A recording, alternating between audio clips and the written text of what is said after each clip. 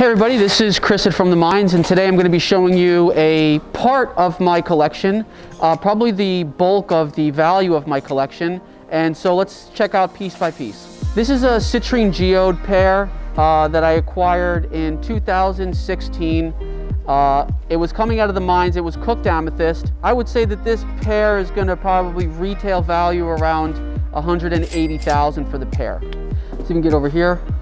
This is another one of my pieces. It's what you would call cherry citrine. Points are really good. It's a very, very high-end piece. One of the things about citrine is that you can't cook big pieces like this anymore, so that's why I hold on to them, and I'm not really trying to sell them. It's because you can't get this material anymore. You never will again. I would say that this piece is going to retail around $125,000. This is my amethyst Uruguayan love chair. I got this piece at the mines in 2015, I believe. It's got cacoxenite inside of it. It's borderline ametrine, and it has like really beautiful red bacon agate around the borders.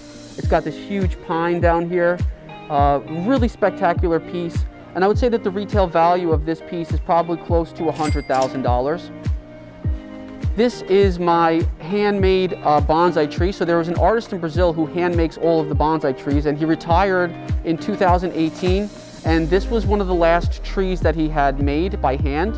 And I would say that this will probably retail for around like $45,000. And then this is my monster, my biggest piece. For me to sell this piece, I'd want $250,000. I don't think there's really a value you can put on this guy just because I think it's one of a kind. I don't know if you'll ever see this again. This is my ametrine cave. It's from Uruguay. It has these crazy calcite formations inside of them which have druzy on it.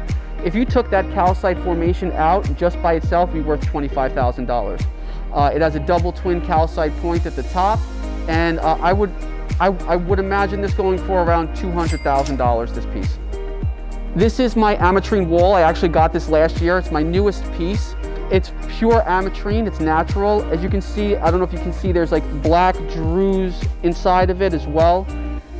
Super, super, super piece. I would say retail value of this is around $125,000. And this is actually my first big piece. This is the piece I've had the longest.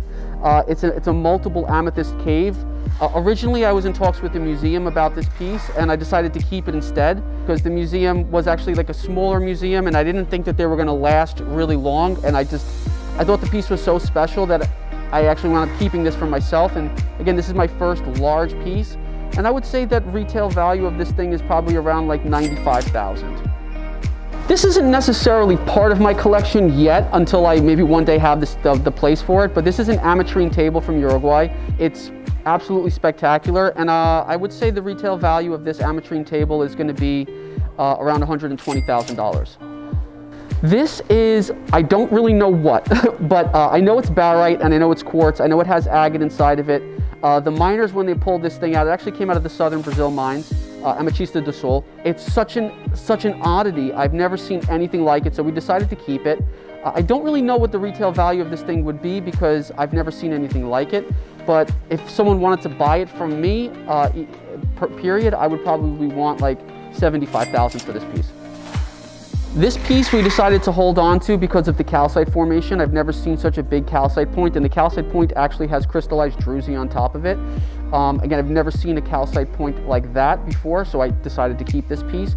And I would say that this piece would retail, if I ever decided to sell it, I would probably want like around $75,000 for this piece. A long story short here, this is my piece of petrified bamboo. It's from Indonesia. Getting Indonesian wood to the US is something that people still do, although it's not really something you're supposed to do. But I acquired this piece a long time ago. I had to move it from place to place to place to get it to the US. And finally I got it here, and I wound up keeping this guy, and this guy, which are the three biggest ones that I had. And I would say the culmination of the three of them are probably worth around $150,000 for the three of them. Thank you everybody for tuning in. I hope you enjoyed watching me go through my big piece collection, and I'll see you soon.